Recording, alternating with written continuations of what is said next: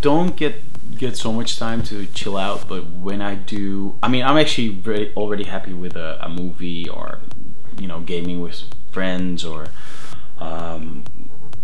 just going out to eat with a bunch of friends. It's mainly just, you know, if I can do something with my friends, because I don't see them that often. So that will probably be my thing if I'm not working.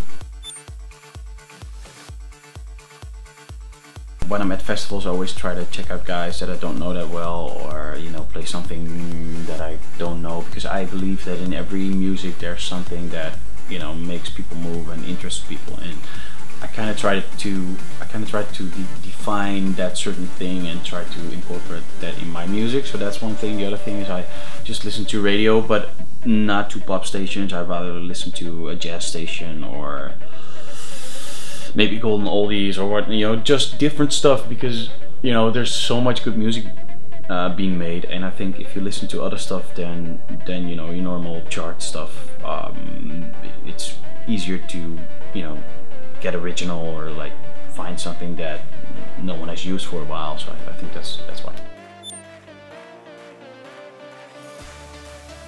It just depends on the idea, if I start with the beat or the melody.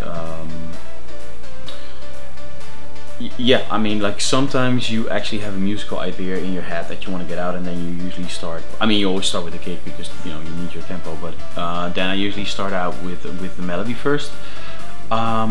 And sometimes you just have a certain idea of,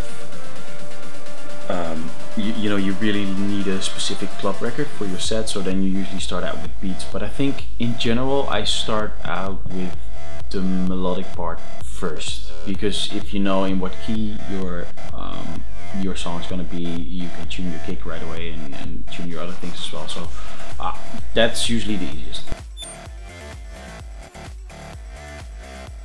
I use Logic most of the time. I do a few little things in Ableton, but I still think that I think Ableton is really great. It works really fast, but I still think that it adds a little sound to your audio files, and I think Logic is more open, especially sound-wise. It's a little bit harder to create something, but in the end you have more room. I mean, it doesn't give a sound by itself, so it's easier to create whatever you want. In that case, it's very easy. I mean, that's actually another good thing. I mean, there are so many sample packs, and usually if you check out it's either synth shots, or sometimes it's called percussion or percussion elements. You can find all these little fun samples basically, and you know, usually if you put a lot of verb on it, or you know, a nice delay, distort it a little bit, you know, work with it a little bit, that's usually, and that's what I did in the case of No Good. It's just a sample from a sample pack. My favorite pizza topping, wow, that's hard. I hardly ever eat pizza because I try to eat healthy, but if I eat pizza, then I don't know, I just love cheese so much, so you know, quattro formaggi or something like that I would definitely like. Really like meat as well, so anything meat they can slap on a pizza is pretty much good. I'm not such a big fish fan, so probably nothing like that, and you know, some vegetables and the usual stuff.